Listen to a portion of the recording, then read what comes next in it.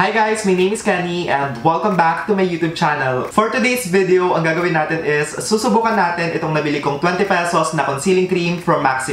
Actually, nakita ko lang tong product na to habang nag-grocery ako nung papunta ako sa may aisle ng mga shampoo. So, before kasi yon, mga ano muna pang personal care like mga toner, lotion, mga kung anik-anik na nilalagay sa face. And ayun nga, nakita ko to sa may pinakababa and na-curious ako kasi sabi dito, concealing cream daw siya tapos 20 pesos lang, kaya ayun, napabili ako. Before we continue, if this is your first time dito sa channel ko, of course, welcome and please do not forget to click the subscribe and bell button para ma-notify kayo kapag may bago akong videos, and also if you want, i-follow nyo na din ako sa mga social media accounts ko. Ilalagay ko na lang sa description box yung username ko sa Instagram, Facebook, and Twitter. Anyway, if you guys want to know how I feel about this Maxi Concealing Cream, just keep on watching. Ang presyo nitong product na to is 20 pesos and 25 centavos. So I'm very sorry guys kasi nilagay ko lang 20 kasi parang ang pangit pakinggan pag 20.25. So I'm sorry guys, pagbigyan nyo na ako. Dalawang shades yung available dito sa may product na to and 10 grams yung laman ng sachet. Unfortunately, ang shade lang na available na nakalagay sa sachet is yung fair, kaya binili ko na yung malaki kasi eto lang yung available sa natural. Medyo annoying, I'm not gonna lie, kasi diba, baka mamaya hindi maganda, sayang yung pera ko, but whatever, subukan na lang natin. By the way, yung nasa may malaking packaging nga pala retails for around 65 pesos to 70, I'm not sure. Tapos, ang laman niya is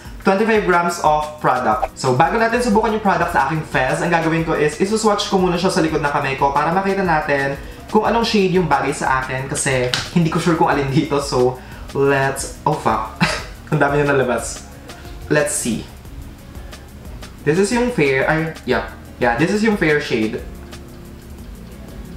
Ang dami ko nalagay, oh my god. Tapos, eto naman si natural. Konti lang yung difference actually, pero parang ang orange ng kulay nila, sobrang warm. So, ayan guys. Etong shade na to si fair and eto naman si natural. Ang tanong, alin sa dalawang shade na to yung gagamitin ko? Kasi I feel like etong fair masyadong maputi sa akin. So, siguro eto na lang natural kasi mas close siya sa skin tone ko.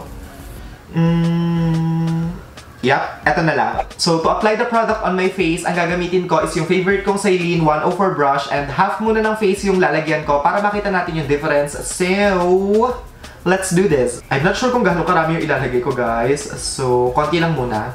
Ayan muna. So, kaya half muna ng face yung lalagyan ko kasi gusto ko talaga makita yung difference niya and kung talagang matatakpan niyo yung mga kung ano-anong chismis sa aking face. So, ayan. The coverage is very sheer. Medyo naka-cover niya ng slight yung mga imperfections pero hindi totally. So, huwag kayong mag-expect na magiging sobrang flawless ng face niyo after niyo siyang gamitin. Ang bango niya, guys. Ang fresh ng amoy, which I love. Hindi siya full coverage or medium or light whatsoever. Sobrang sheer lang talaga ng coverage niya, guys. I swear. Pero ang ganda niya. Tsaka yung kulay niya, nag-match talaga sa kulay ko. Kaya lang, feeling ko dito sa product na to, kailangan madami yung gamitin nyo kasi kung konti lang, para ka lang naglagay ng moisturizer. And actually, para siyang tinted moisturizer. Ayun pala yung nasa dulo ng dila ko kanina pa. By the way, nakalimutan kong sabihin sa inyo yung claims about the product. So, sabi dito, this product effectively conceals flaking that might appear on exfoliant-treated skin, packed with SPF 20, keeping skin protected from sun exposure, offers fairer complexion in as easy as 7 days. So, nakakaputi din daw siya. I'm not sure.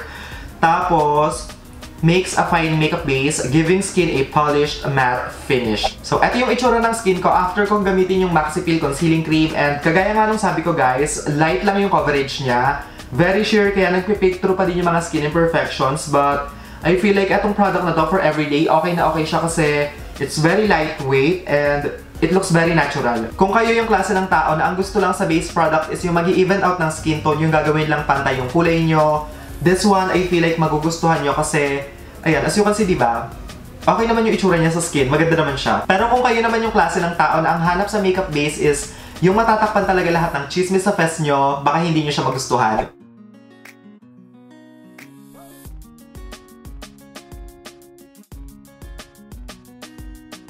So, eto na, nalagay ko na sa buong face ko yung Maxi Concealing Cream and for me, pagdating sa may itsura or finish ng product, okay siya sa akin kasi it looks very natural tapos hindi siya mabigat sa face. Yun nga lang, medyo malagkit tong product na to kaya kailangan talaga iset nyo siya ng powder kasi kung hindi nyo gagawin yon, panigurado guys, magta-transfer to tapos mabilis siyang huhulas. Pero in fairness naman guys, pagdating sa may cheek area, hindi nyo naman totally na-cover lahat pero kung titingnan nyo ngayon, mas okay na and mas maganda na yung itsura ng skin. This time, ang gawin naman natin is iset natin yung concealing cream with a powder para makita natin kung ano yung itsura niya. And yung gagamitin kong powder is itong Colorette Cosmetics Flexi Powder in the shade Hazel. By the way, may konti nga palang coverage to guys ha. So, let's see kung ano yung itsura niya. Masyadong dark yung powder na ginamit ko. So, palitan natin. Etong shade na Cosmic Latte yung gamitin natin kasi masyadong dark yung hazel sa aking skin. So, let's do this. Tingnan natin kung ano yung itsura niya kapag kasinat ng powder. See, ang dark niya. Oh my god. Palpak. What the hell? So, eto naman yung itsura niya kapag may powder na. And please, excuse nyo na tong side na to kasi nagkamali ako ng shade. So, eto na lang yung tignan nyo. For me, okay siya. Mas gusto ko siya sa ilalim ng powder kasi it looks better. Mas maganda yung itsura niya. Especially kapag yung powder na ginamit nyo, medyo may konting coverage.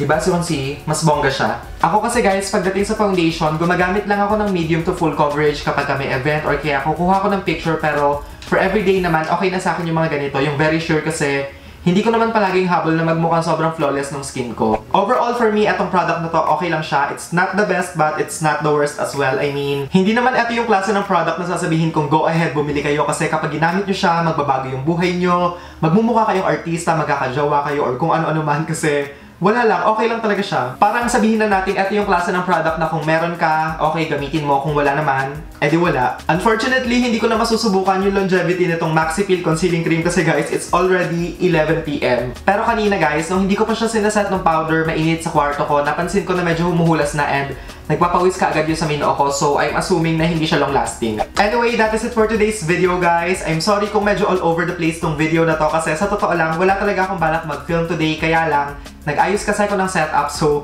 parang gusto ko din siya subukan kaya pinagsabay ko na. Hopefully na-enjoy nyo naman tong video na to and also yung bago kong background. So ayun lang guys, if you enjoyed watching, of course, don't forget to give this video a thumbs up tapos subscribe na din kayo sa channel ko if you haven't already. Thank you guys so much for watching and I will see you all on my next one. Bye guys!